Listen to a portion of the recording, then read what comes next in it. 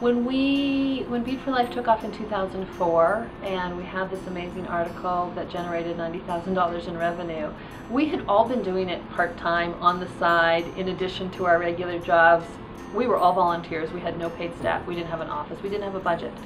And when we sold $90,000 in 6 weeks, we sat up really straight and said, this is something that could be much bigger than what we have ever dreamed, and we got to get serious. And it was at that point that we hired our first staff.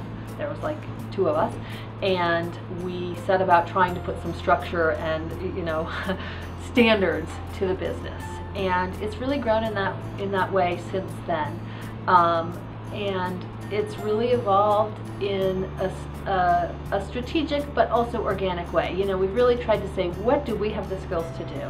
What are we best positioned to do? And what's the world offering to us? And trying to pursue those things. For the first 5 years, we pretty much doubled revenue every year. It was just a sprint to try and keep up with demand for beads.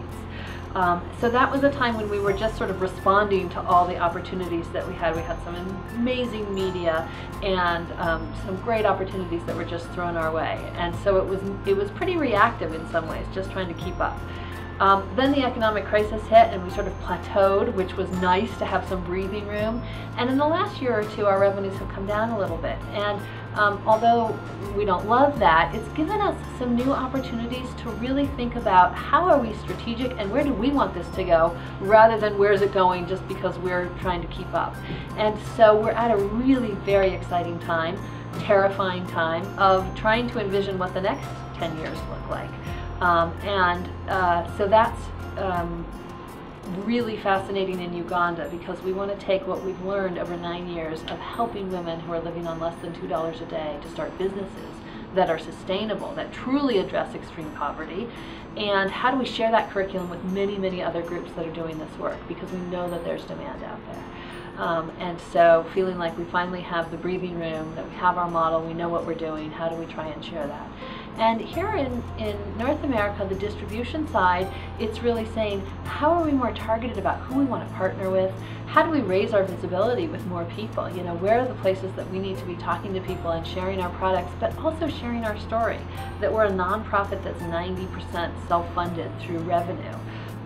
We're really a business in some ways, and yet all of the profit gets plowed back into our work in Uganda. So we think we have some things to share, and are right now in the process of envisioning over the next 3 years, how do we make that change? Some of our staffing needs to change in order for us to be better positioned to be more proactive in going out to the partners and the different markets that we want to pursue, and building the capacity for us to get to really a whole new level. So it's really very exciting.